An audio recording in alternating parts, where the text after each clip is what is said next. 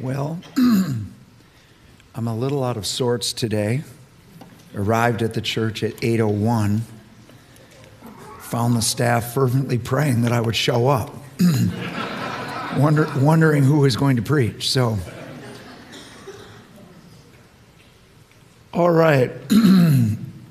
No small task today. We're going to talk about understanding God's wrath. I'm just going to let you remain seated as I read because it's a long passage, and then we will stand for the prayer. Starting in verse 18, Romans chapter 1. For the wrath of God is revealed from heaven against all ungodliness and unrighteousness of men who suppress the truth in unrighteousness. Because that which is known about God is evident within them, for God made it evident to them. For since the creation of the world, his invisible attributes, his eternal power and divine nature have been clearly seen, being understood through what has been made, so that they are without excuse. For even though they knew God, they did not honor him as God or give thanks. But they became futile in their speculations, and their foolish heart was darkened.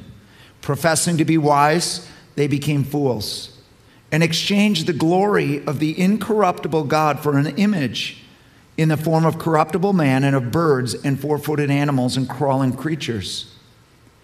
Therefore, God gave them over in the lusts of their heart to impurity, so that their bodies would be dishonored among them.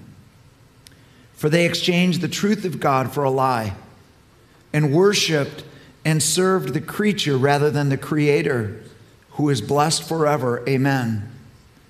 For this reason, God gave them over to degrading passions. For their women exchanged the natural function for that which is unnatural, and in the same way also the men abandoned the natural function of the women and burned in their desire toward one another. Men with men committing indecent acts and receiving in their own persons the due penalty of their errors. And just as they did not see fit to acknowledge God any longer, God gave them over to a depraved mind to do those things which are not proper, being filled with all unrighteousness, wickedness, greed, evil, full of envy, murder, strife, deceit, malice. They are gossips, slanderers, haters of God, insolent, arrogant, boastful, inventors of evil, disobedient to parents, without understanding, untrustworthy, unloving, unmerciful, and although they know the ordinance of God, that those who practice such things are worthy of death, they not only do the same, but they also give hearty approval to those who practice them. Therefore, you have no excuse, every one of you who passes judgment. For in that which you judge another, you condemn yourself. For you who judge practice the same things. And we know that the judgment of God rightly falls upon those who practice such things. But do you suppose this, O man? When you pass judgment on those who practice such things and do the same yourself, that you will escape the judgment of God? Or do you think lightly of the riches of his kindness and tolerance and patience, not knowing that the kindness of God leads to repentance? But because of your stubbornness and unrepentant heart, you are storing up wrath for yourself in the day of wrath and revelation of the righteous judgment of God. Could we please stand together? Please pray for me as we contemplate this message. Lord, the reason why we go through a whole book like this is so that we don't get to just preach our hobby horse. Don't just preach what is pleasant, but we take the Word of God, the whole Word of God, without twisting it, without making it say what we wish it said, and look into the Word of God. Father, I pray today for every heart, including my own, that we would see your holiness, that we would understand the wrath of God so that we might understand the cross and the redemption of God. Let the spirit of the fear of the Lord be poured out upon us that is so sadly lacking in this land. Yet it says that your delight, Jesus, was in the fear of the Lord. Wash us today. Wash our hearts, but really, Lord, wash our minds today, that we might understand salvation more clearly. Lord, we will give you all the glory for every good thing that happens in this place. In Jesus' name. And everybody said, amen. Amen. You may be seated. Thank you for praying. Understanding God's wrath. First, how can a loving God be angry?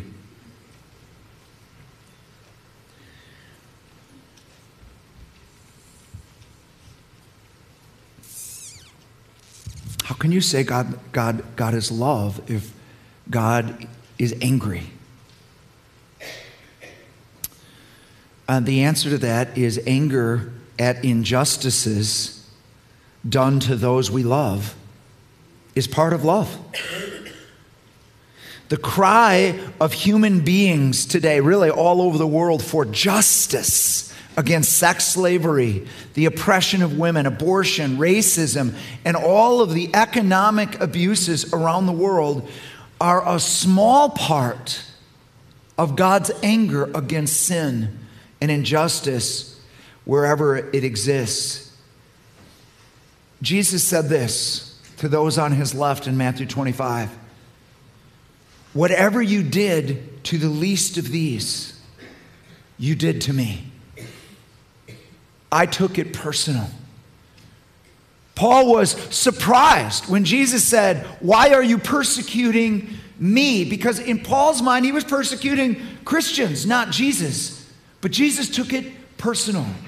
Whatever is done to the least of these is done to him, and whatever neglect happens to the least of these is neglecting him. Do not take God's seeming lack of intervention now as proof that he doesn't care. God does care deeply. Mark 9:42, if anyone causes one of these little ones, those who believe in me, to stumble, it would be better for them if a large millstone were hung around their neck and they were thrown into the sea.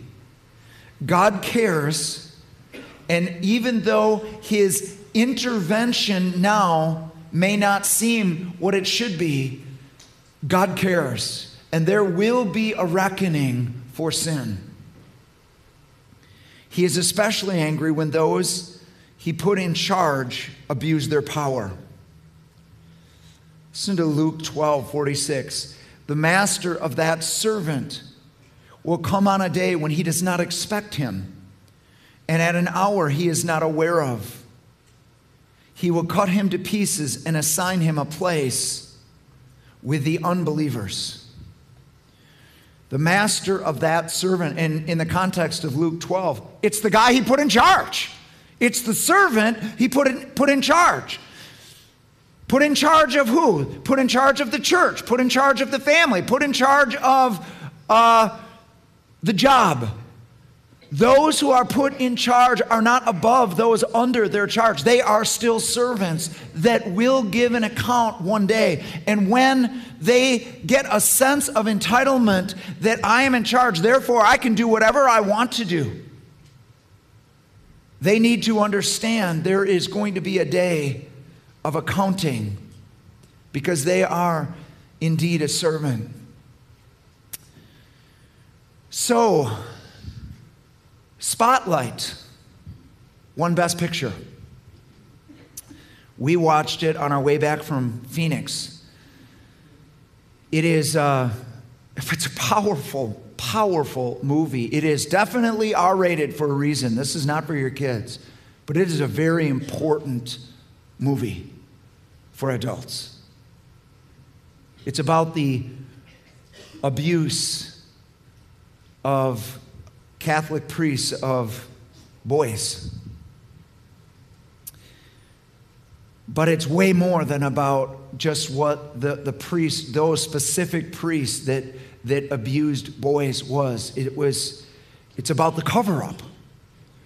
It's about that this wasn't just a failure of a few priests, actually many priests. It was a failure of an entire system that protected this from going on. When they knew it was happening, they, instead of removing those priests, they transferred them. And it's a terrifying, fearful story. I felt every emotion. I cried. I was angry. One of the lines in the movie was, it takes a community to raise a child. And we have found it also takes a community to abuse a child. There will be a day of reckoning, a day where we stand before a holy God and give an account for our sins. So a husband comes home from work. He comes through the door, and even before he gets in the door, he hears screaming. He knows it's his wife. He comes in, he goes up to the bedroom, and there is a man that is trying to abuse her, and she is fighting and clawing and screaming. If that husband is not angry, don't tell me that he loves her. Anger is a part of love. Part of our difficulty is we have seen human anger, and we have seen so much sin in human anger that we can't reconcile anger with love.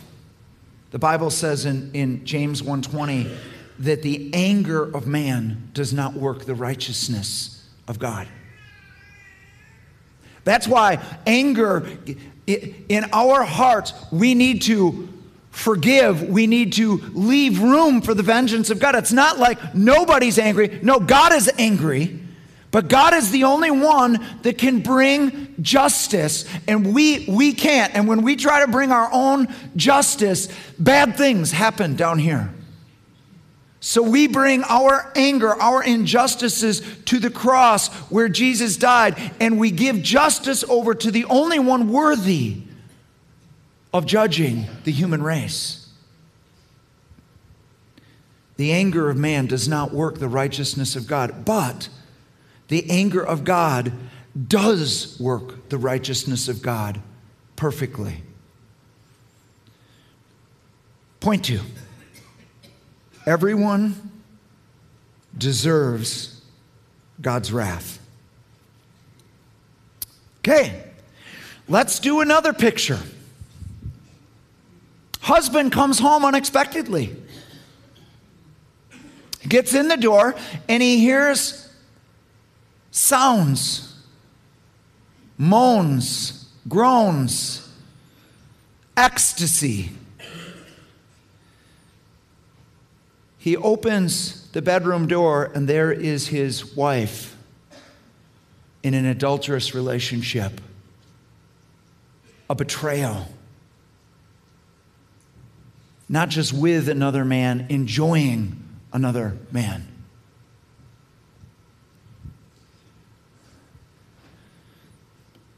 What does the husband feel? Like 1,000 emotions all at once. Anger, yes. Sadness, betrayal, despair.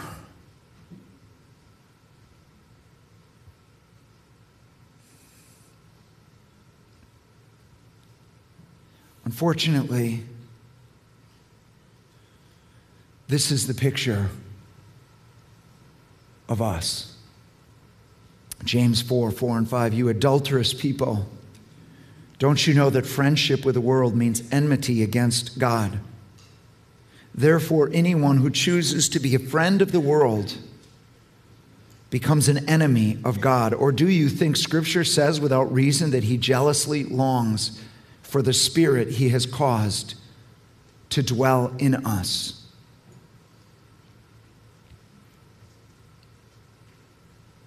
God's anger toward human beings. We are all victims. We have all been abused, and he took it personally when you were hurt, when an injustice was done towards you. But you're not just a victim.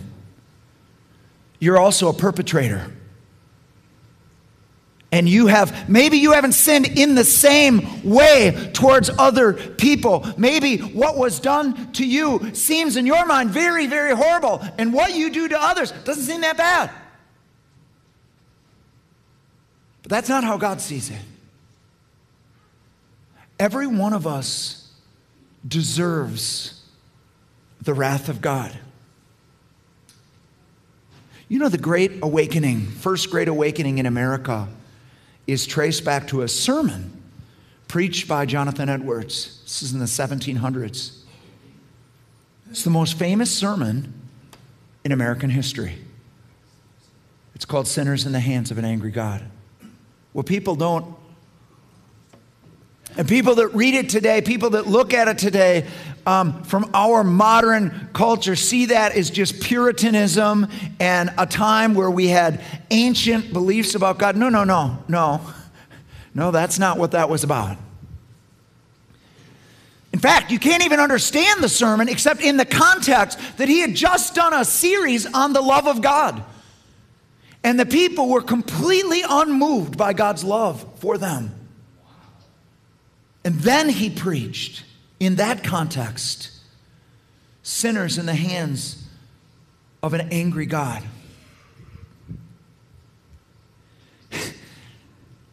You can't really understand personal salvation and your need to be saved until you see personal wrath, that you deserve the wrath of God. You can't really understand the gospel until you understand that everyone deserves wrath. In Romans, the overarching theme of Romans, there is a deep division in the church between Gentile Christians and Jewish Christians. Both are looking down their nose at one another. And there's a schism in the church, Jew or Gentile, both thinking they're superior to the other. So what Paul does here is first he lists in Romans 1 the sins of the Gentiles. They are living in Rome. They have come out of Roman culture, which homosexuality had become very prevalent. It wasn't even wrong. Wasn't seen as wrong. And so he talks about the sins of the Gentiles. And notice, Paul condemns the acts of men lying with men and women lying with women.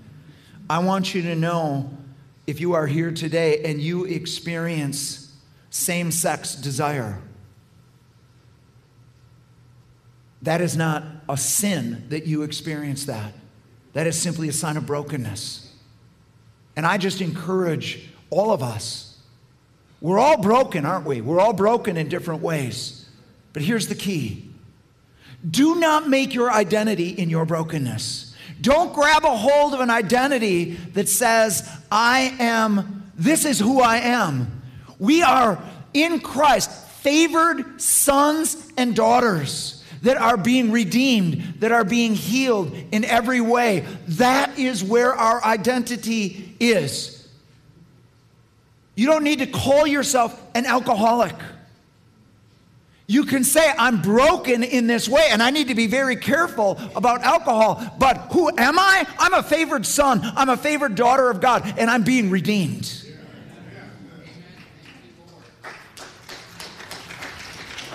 Identity is very important. The enemy wants your identity. Maybe you struggle with fear. Don't call yourself a fearful person.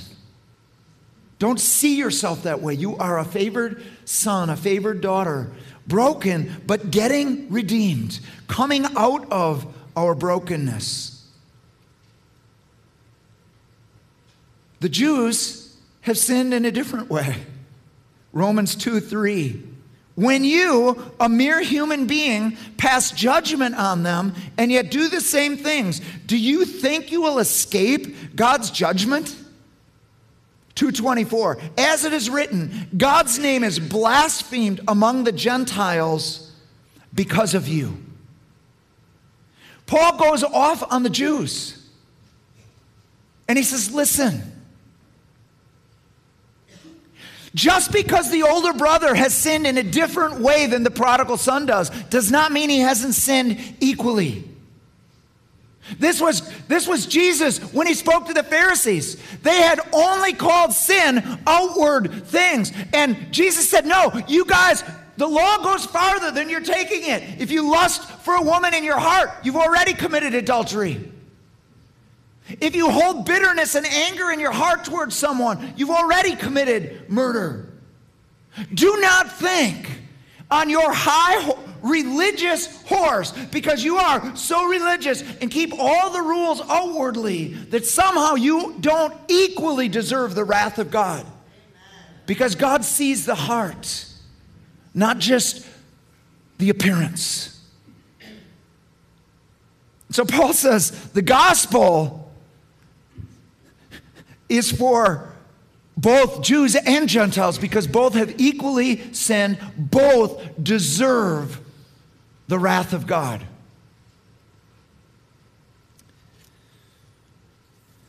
And then he says that the basis of God's wrath is the suppression of the truth of our sin and the truth of his redemption. Romans 5:8-9. But God demonstrates his own love for us in this: while we were still sinners, Christ died for us. Since we have now been justified by his blood, how much more shall we be saved from God's wrath through him?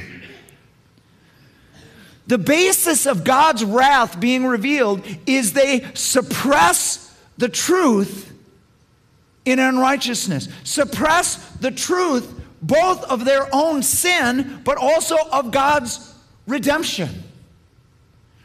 Judgment has to do not actually, God's wrath ultimately comes, interestingly enough, not because we are sinners, not because we live in darkness,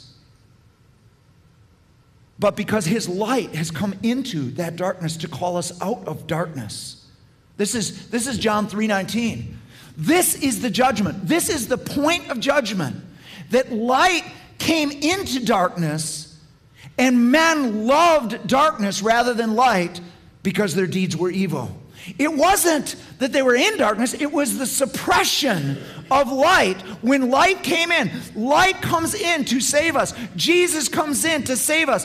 God, seeing that we were hopelessly in sin, sent his son to die for our sins, to bear the wrath of God that we deserved, rested on Christ. He took all of the punishment for sin. And so that the basis of judgment, well, Jesus said it, that the Holy Spirit will convict the world of sin in this, that they have not believed on me. The sin of the world is rejecting God's answer for sin, which is Jesus Christ.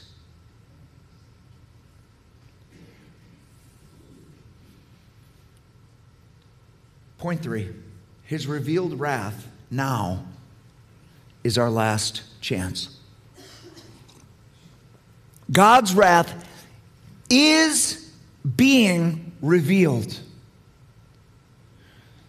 How is God's wrath being revealed right now? How do we see God's wrath in the world right now? This is a very, very important point. as we think about this world. Paul explains how God's wrath is being revealed right now. He says it twice. God gave them over to themselves. He gave them over to their own lusts. God's wrath today is not direct. He gives people over to their own wrath, or to their own sin, to their own lust. He disciplines, he gives his love. He doesn't want that for them. There is a grace that keeps human beings, not just Christians, non-Christians, keeps them from experiencing the full consequences of sin. But when we say, no, I'm going to do my own thing, the Father says, go ahead. That's how his wrath is being revealed right now.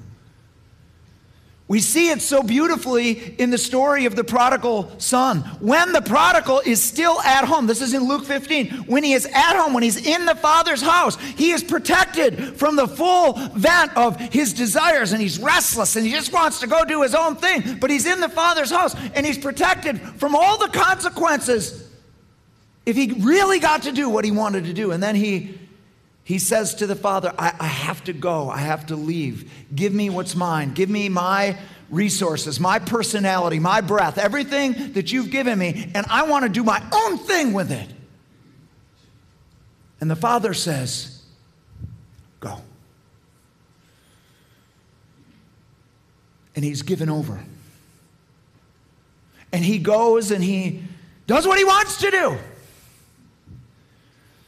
Pretty soon he runs out of money. And then he goes and he lives with the pigs.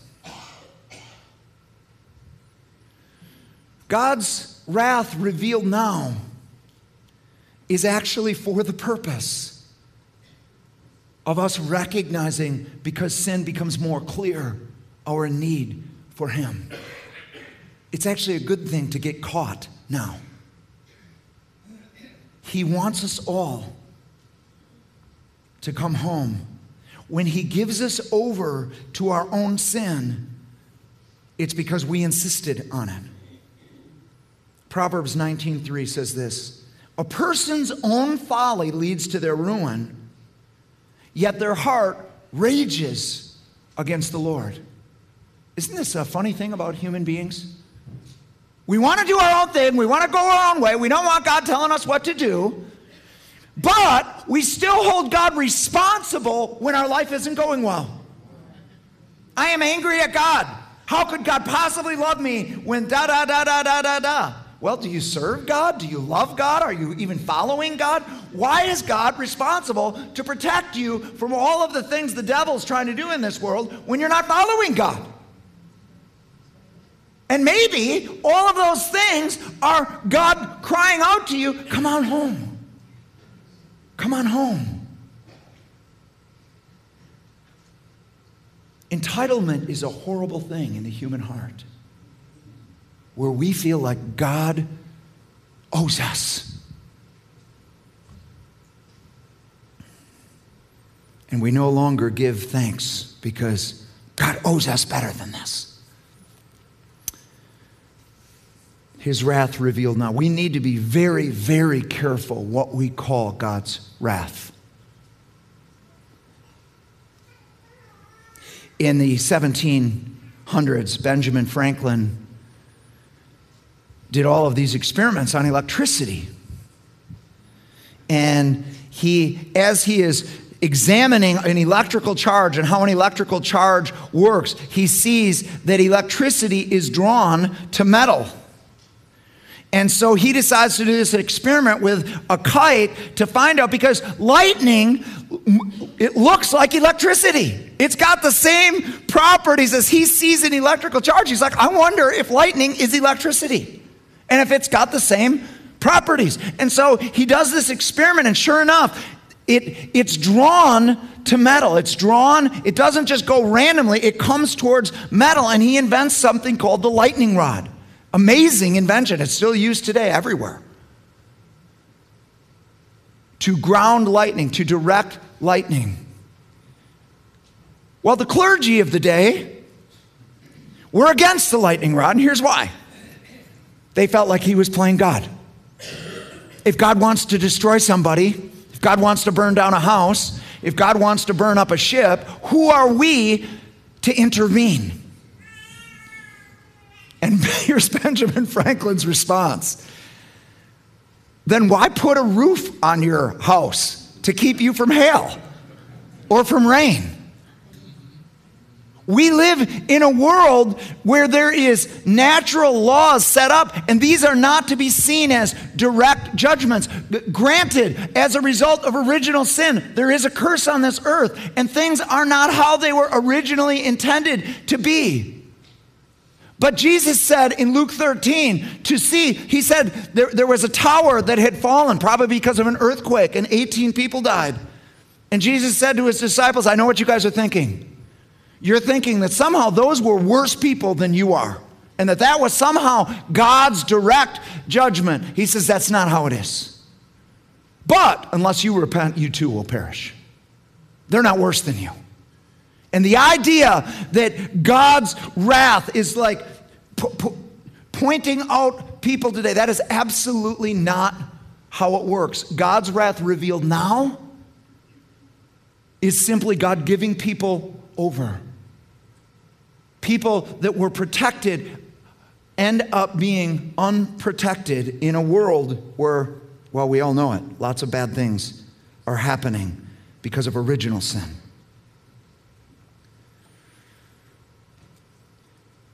The reason why I call his revealed wrath now is our last chance. Is the reason why we're even still here. Because they were complaining. Where's the promise of his coming? Why isn't he coming? He said he was going to come. Where is he? Things have gone on since the beginning. And Peter says, God's not slow concerning his promise. His promise is still good. But God is patient. He doesn't want anybody to be lost.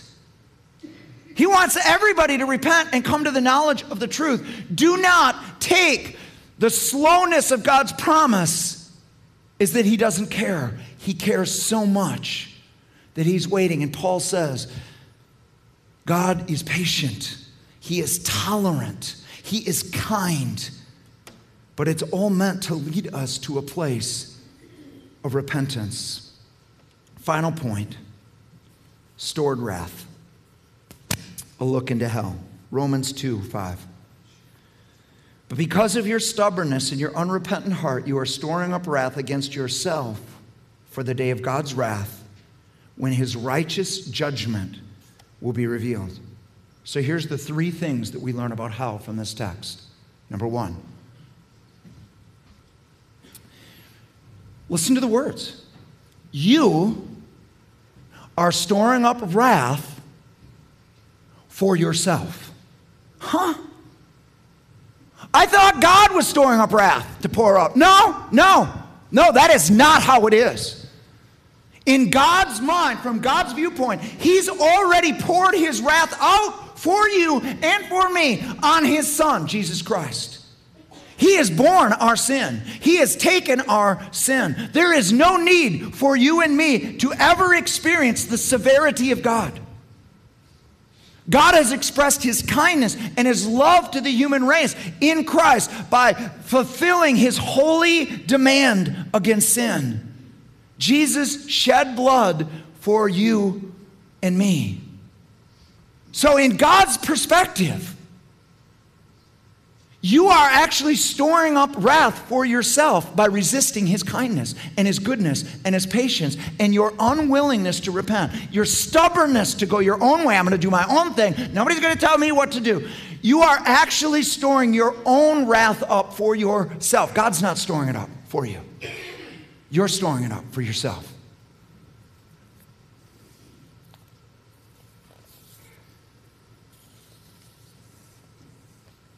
On that day, C.S. Lewis says this: Christ will look at you with a tear in his eye and say, your will be done. We refuse to say to God, your will be done. And so one day he will say to us, your will be done. C.S. Lewis said there are some people that would rather rule in hell than serve in heaven.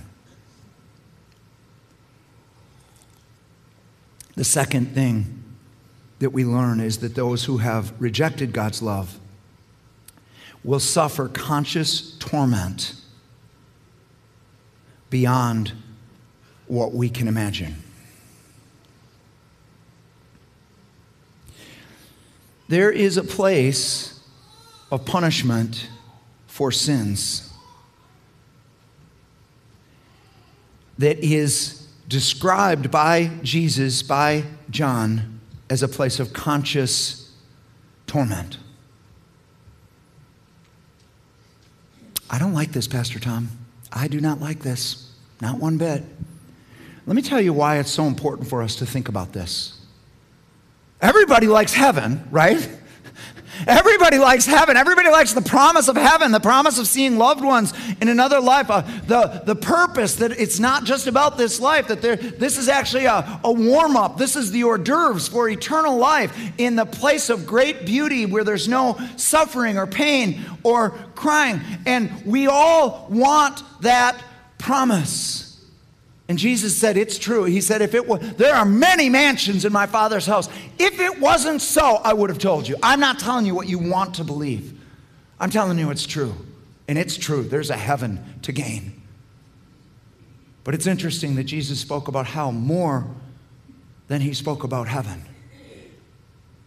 Not as a threat to his enemies, as a warning to his friends. Why did he talk so much about hell? Because if we consider it, if we take a look into hell, of why it's there and what happens there, it can prevent us from going there. As Jesus looks over this congregation this morning, he doesn't want one of us to go to hell. He died so that all of us could be saved. It is very important to have the courage to look at something unpleasant. The Bible says in the last days, men will surround themselves they'll have itching ears, and they'll surround themselves with teachers that will tell them just what they want to hear. We are, by the grace of God, trying to be faithful to the Word of God and to tell us what's true, not just what we want to hear. Hell is a place of conscious torment. There are two places. One is Hades, and that is a place where the soul and the spirit are tormented but not consumed. Hades is now. It is a holding tank right now. It is not hell. Hell and the lake of fire are synonyms. Hades is a holding tank right now where punishment has already begun. Hades holds spirits and souls. Death holds bodies. At the final judgment,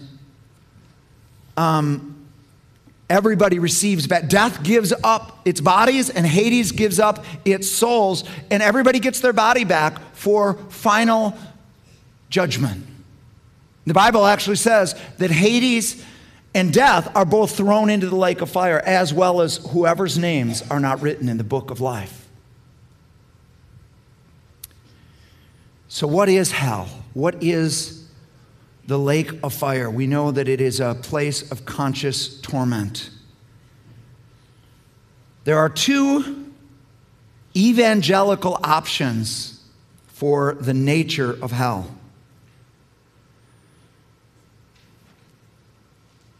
There are two councils, evangelical councils, one in America in 1988, one in Britain in 1995.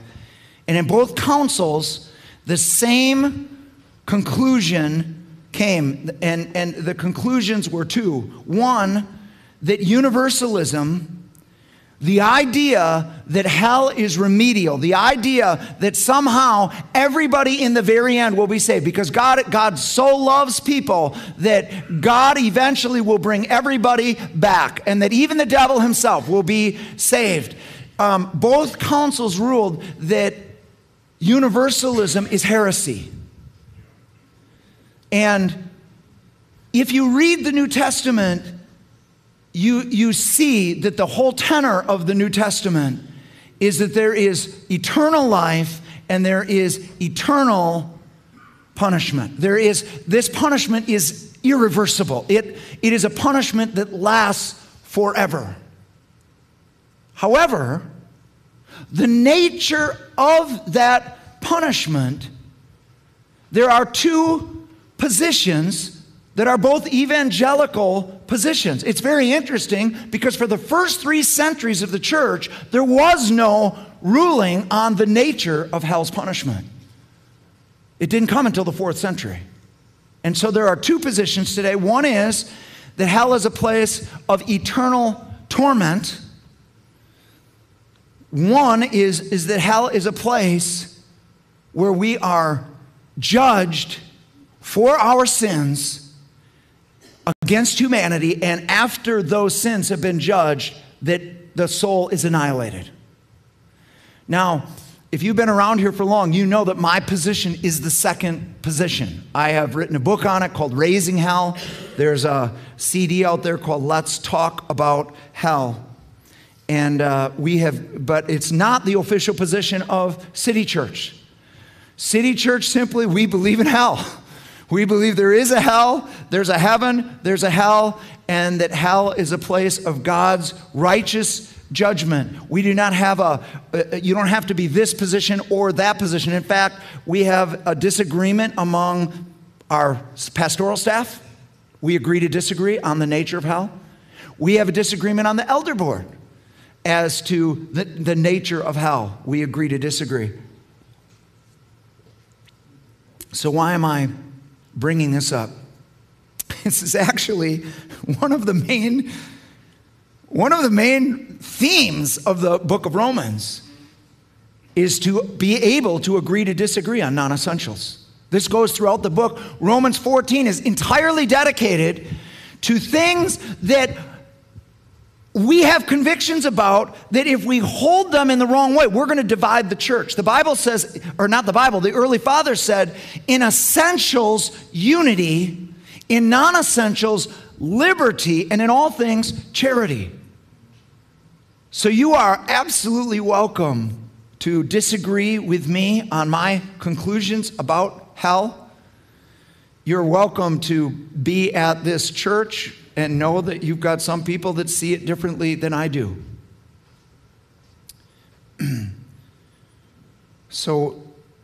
But since I'm the pastor, I get to tell you why I believe what I believe about this. I believed in eternal torment for many, many, many years of my ministry. Here's the bottom line.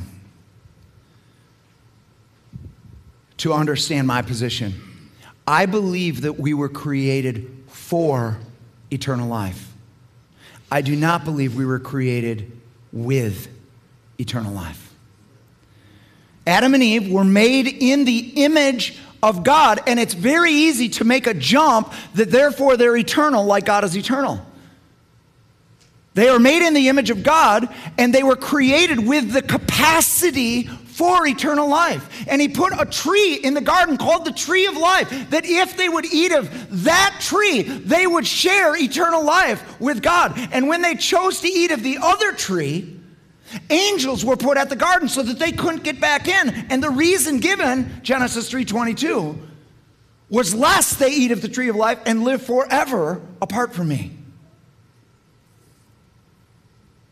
I don't believe that human beings are inherently immortal. And you can read in the book and in the CDs that the arguments for eternal torment start with, not the Old Testament, it starts with Plato, that men are immortal, that souls are immortal, that souls are inherently immortal. And they quote Greek philosophy, not the Bible.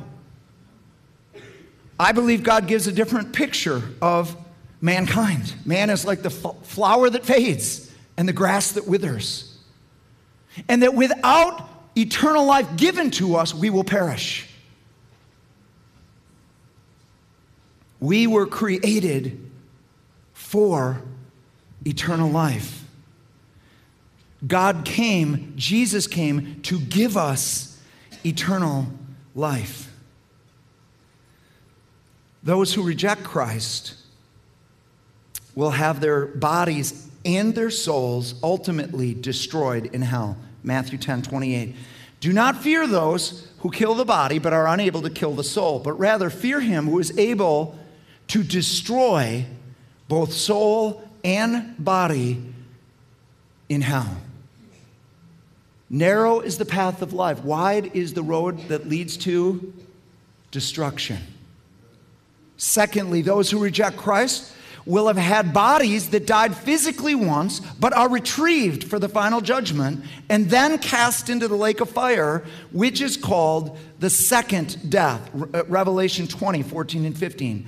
Then death and Hades were thrown into the lake of fire. This is the second death, the lake of fire. And if anyone's name was not found written in the book of life, he was thrown into the lake of fire. We all die once. And of course, non-Christians, atheists want that to be it. They don't want to live past the body. We only go around once. We're just like the animals. No, that is not true. You will live past your life. You will live for a judgment day. Everyone will. And you will get back your body. But the second time around, both body and soul will be destroyed in hell. Number 3, those who reject Christ will perish like the beasts who they became like, rejecting the image of God. 2 Peter 2:12. Peter says, like animals, they too will perish. If you don't have in your mind that human beings are eternal, and you just take it on face value, think of the golden text of the Bible. For God so loved the world that he gave his only begotten Son, that whosoever believes in him would not perish, but have eternal life. Those who have eternal life will live forever. Those who don't will ultimately perish.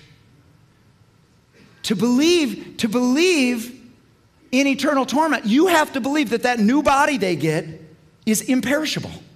We are raised imperishable. That's what it says.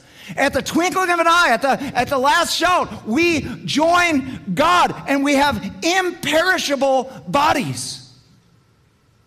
To believe in eternal torment, you have to believe that their new bodies are also imperishable, which is fine to believe that. And a lot of the church, most of the church believes that.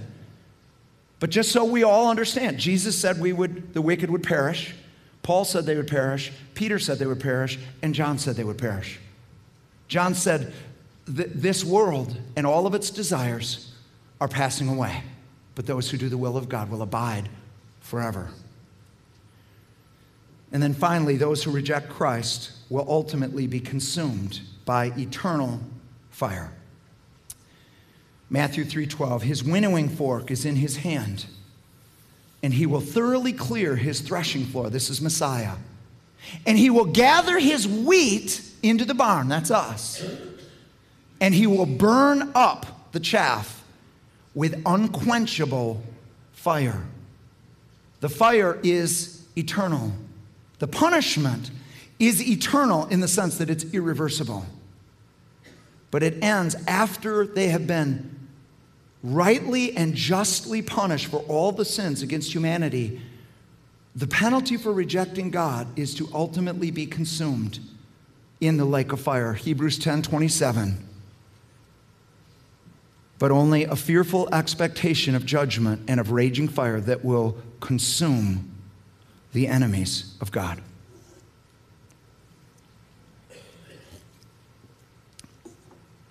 All right, we're almost done. Everybody say praise God for that. Praise God for that. In Matthew 25, Jesus says to those on his right, come into the kingdom that was prepared for you from the foundation of the world. There is a kingdom of God There is a heaven that has been prepared for you from the foundation of the world. This is the plan of God. It is why Jesus died. Do you know what he has to say to those on his left? He has to say, go to a place that was prepared for Satan and his angels. Hell wasn't made for man. There was not a place in hell prepared for you. It was prepared for Satan and his angels. God wants you and me to be saved. Could we have every head bowed, every eye closed for just a moment? Two groups of people that I want to pray for. First one is this.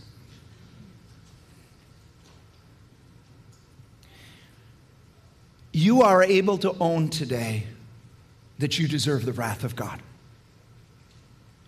That you are not just an innocent victim in this life and everybody else is a bad sinner, but you are part of the problem. That you have sinned against God and against your brothers and sisters. And owning that, you see that you need the mercy of God. Well, here's the good news. God loves you. This is actually the day of salvation. He's extending his hand right now.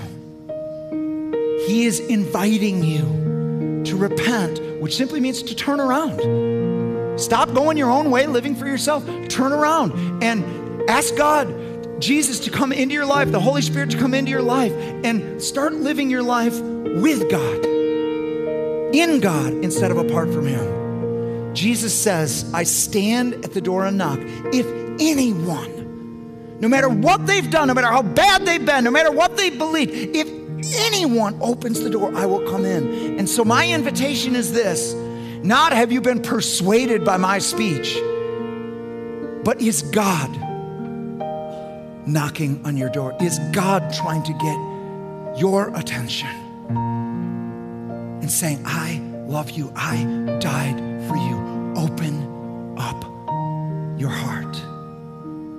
If that is you, with every head bowed, because it's between you and God, but I do want to pray for you. I want to help you open the door. With every head bowed, if that is you, would you just raise your hand real high right now, long enough for me to see it? Okay, I got you. God bless you. I got you in the back there. I got you over here. God bless you. Thank you, ma'am. You can put those hands down. Anybody else? I'm looking up into the balcony now. Anybody else by upraised hand? We're gonna pray in just a moment.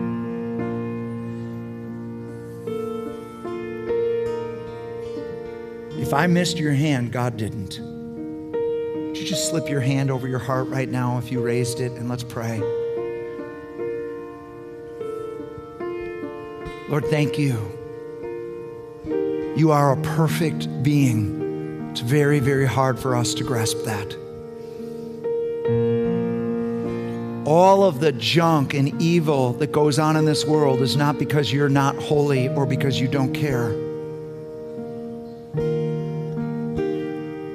Your lack of intervention, your answer to that is, I have intervened. I went to the cross and died. If I was just to remove all evil, I'd have to remove every one of you. But I don't want to. I want to invite you into my kingdom, into my family. So Jesus, we're just opening our hearts right now. We're opening that door, God, by faith right now. Lord, come in. Save me. I receive your gift of eternal life. It's funny because they needed to eat of the tree of life. Do you know there's a new tree of life? It's called the cross. Hallelujah. Lord, we eat of the cross, of the fruit of the cross, which is eternal life. The Father's command, it says in John 12, is eternal life. We receive now your gracious gift. Forgive us for our sins. We repent for going our own way, doing our own thing, and making our identity in sin and weakness instead of in you. Save us, we pray in Jesus' name. we stand to our feet together?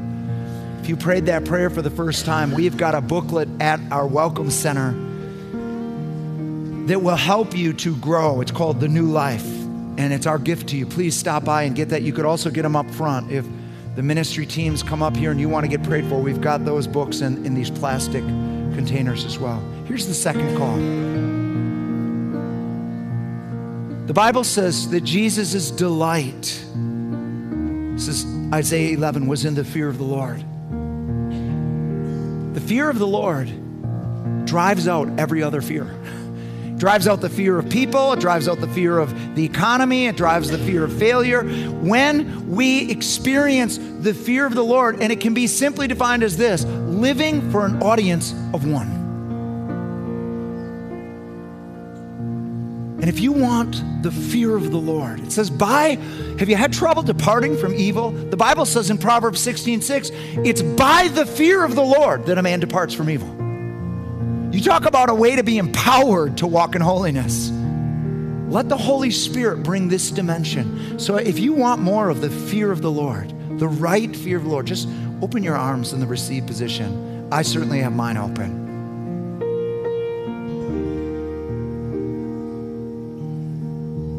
Lord, our human tendency is to run away from thoughts of punishment and anger, and we just want it to be warm and fuzzy. But Lord, we don't want to deceive ourselves in this place. We've got come as you are on our sign for people, but in this sanctuary, we say to you, come as you are. We don't want to make you in our own image. And so, Lord, give us a right fear of God. For those of us, Lord, who have been in your house, but have just been kind of playing around and just kind of playing with sin and excusing it, Lord, get that off of us right now, I pray in Jesus' name. Get us way in the house, God. Get the thoughts of going back to the world out of our mind and out of our hearts. We want to be with you now and for all eternity. Grant the fear of the Lord. And Father, together we ask for our culture that has in many ways not just said sin is okay, but has encouraged others. Come on, go. Sin greatly. It's okay. A loving God understands. Go ahead. Or there is no God. We evolved. There's no difference between you and an earthworm. You're just made up of desires that need to be fulfilled. God, wash our minds and our hearts from this culture, we pray. God, we love you in Jesus' name. Amen.